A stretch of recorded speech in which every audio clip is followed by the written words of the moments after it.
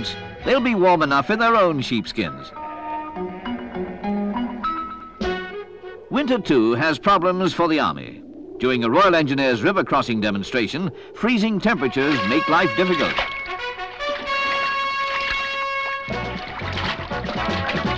But the engineers show how they thrive on problems. Bringing up a Chieftain bridge layer, its scissor-type bridge has the situation under control in no time at all.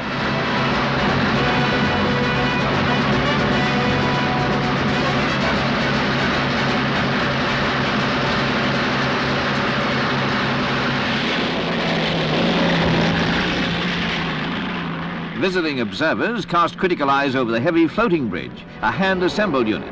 Then, a touch of active service reality.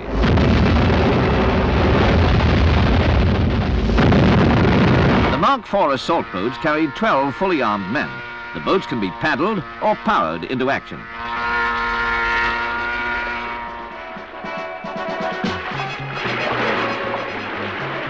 The object in modern warfare is rapidity of movement. And vehicles have to be prepared for every kind of weather. Even a go-anywhere vehicle can get stuck.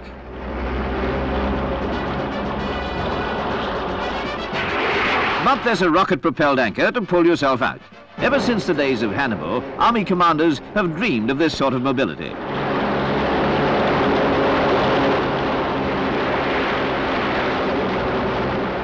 An efficient amphibious performer driven by an expert.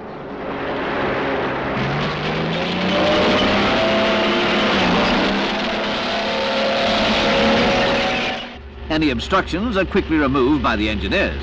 Only one problem, that's the Colonel's car.